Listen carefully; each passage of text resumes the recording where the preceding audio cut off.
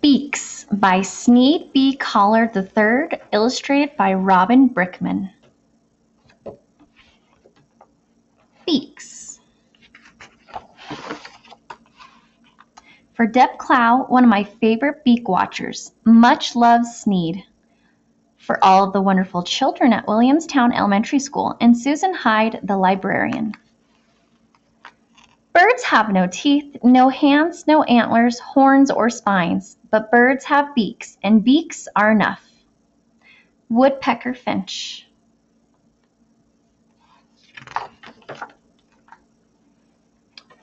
Birds use beaks to get food, but not all beaks work the same. Small beaks peck. Song sparrows. Song sparrows hop along like little kangaroos, pecking at things that look tasty.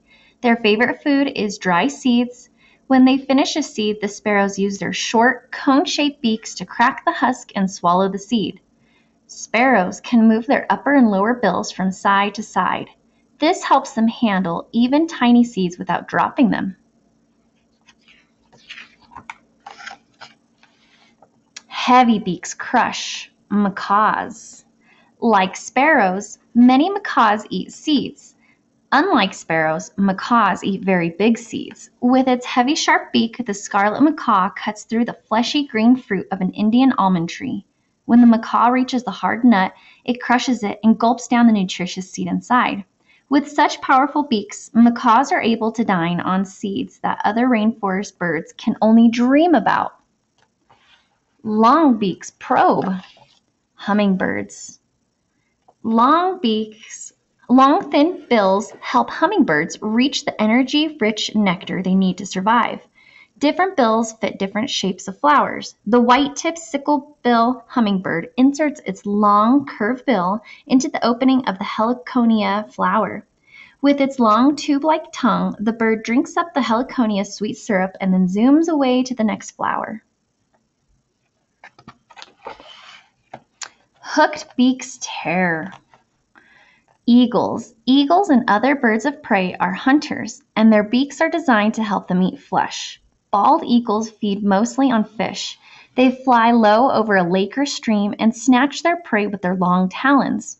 An eagle takes its fish to a perch or nest.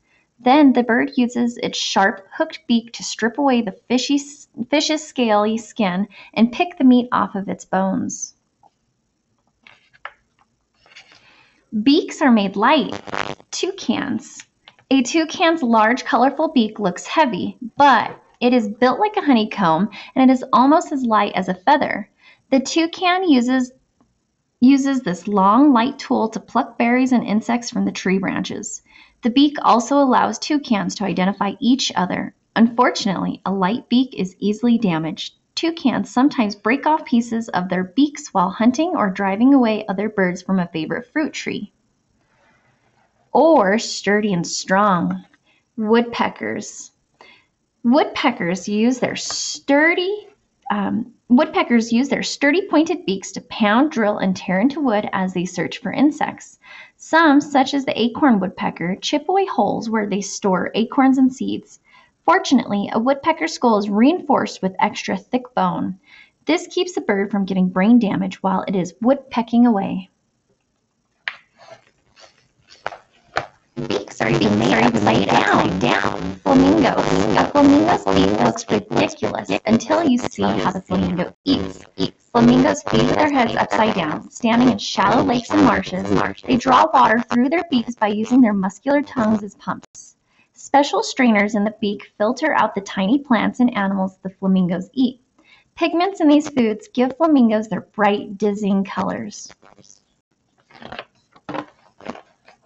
A skimming beak. Skimmers. Like the flamingo's beak, a skimmer's beak looks like an accident. The bottom bill is longer than the top. The skimmer puts its backward beak to good use. To hunt, the bird flies with its lower bill slicing below the water's surface. When it strikes a fish, the bird snaps its beak shut, trapping the fish in a scissor-like grip. In this way, skimmers can catch fish without even getting wet. A swishing beak. Spoonbills. Spoonbills have flat, paddle-shaped beaks. To find food, spoonbills wade in shallow water and swish their switch their open beaks back and forth. At the same time, the birds use their feet to stir up mud and animals in it. Like skimmers, they hunt by touch, snapping their beaks closed on insects, fish, and other prey. Hunting in groups probably helps spoonbills stir up more food than hunting alone. A stabbing beak. Herons. A heron also wades, but it hunts differently than a spoonbill. A heron walks slowly through the shallow, pausing frequently to study the water. When it sees a fish and other animals, the heron quickly stabs its beak into the water and seizes its prey between its bills. Herons are strong birds and can catch and swallow surprisingly large fish and other animals. A plunging beak. Pelicans. A pelican fishing is one of nature's most thrilling spectacles. When a pelican spots a fish, the bird folds its wings and dives straight down at the speed of up to 40 miles per hour. As the pelican crashes, open-mouthed into the water, the pouch on its lower bill puffs out to net its prey. After the water drains from the pouch, the pelican swallows its meal, but only if a sneaky seagull doesn't steal it first. A prying beak. Crossbills.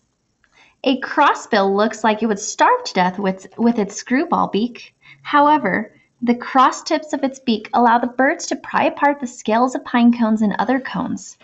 This exposes the cone seeds, which the crossbill laps up with its sticky tongue. Despite their strange beaks, crossbills also eat fruit, insects, and seeds of other plants. Of course, beaks do more than get food. Beaks can show off. Hornbills. Like toucans, hornbills grow large, brightly colored bills. The bills of many hornbills are topped by a special structure called a casque. Biologists believe that the casque helps hornbills attract mates or identify the age or sex of other hornbills. A hornbill's casque may also amplify the bird's calls and help in knocking down fruit and fighting off enemies. Or build. Bowerbirds. Many birds build nests, but male bowerbirds build elaborate courts or bowers up to 6 feet tall. The birds construct the bowers with sticks and often decorate them with brightly colored objects. The bower's only purpose is to attract females to mate with. Once the male has mated, he takes no part in the nest building. The female flies off to build a nest and raise the young all on her own. Or dig.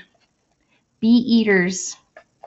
From their name, it's not hard to guess that the bee-eaters use their long, thin beaks to catch bees.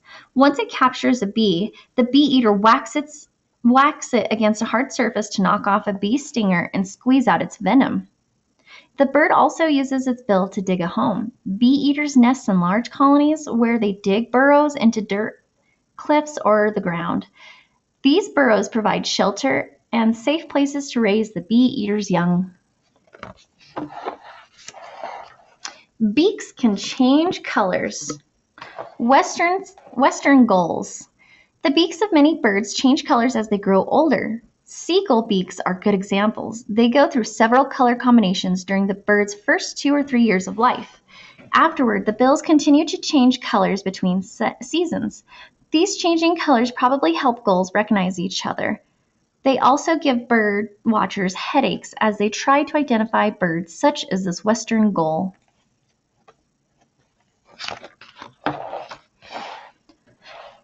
Or once a year, get shed. Puffins. Puffins are handsome birds that dive underwater to catch small fish in northern seas. The puffin's beak can hold up to 24 herring at a time. But it is remarkable for another reason. Each breeding season, male puffins grow special, vividly colored sheaths around their beaks. These sheaths help the males show off and attract females. When mating season ends, the puffins shed their bright decorations until the following year. Over time, beaks change and change again. Hawaiian honey creepers. Over time, All life changes. We call this process evolution. Often, one kind of plant or animal evolves into many different forms. Scientists believe that all Hawaiian honey creepers evolved from a single kind of finch that flew to Hawaii thousands of years ago. Over time, the original finch evolved into more than 40 different forms of species. About half of these species become extinct, but 20 different kinds of honey creepers still live in Hawaii. As you can see, their different beaks allow them to survive in many different ways, including the beaks we see today. Like all other living things, birds and their beaks continue to change as time flies forward. Some of the beaks we see today will survive into the future. Others will disappear or be replaced by new beaks that will allow the birds of tomorrow to survive better. This weeding out and replacement process is called natural selection. It's part of how plants and animals evolve or change over time, and it's what has given us the wonderful world of wonderful beaks we have today. These are bitterns.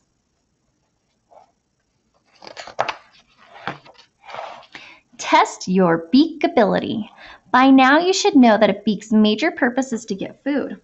On this page are 6 different birds and their beaks. Just for fun, study each bird and ask yourself, what would I eat with this beak? Would I eat meat, seeds, fruit, insects, or plants? We have the peregrine falcon, the roadrunner, the marbled godwit, a cardinal, warbler, and a wood duck.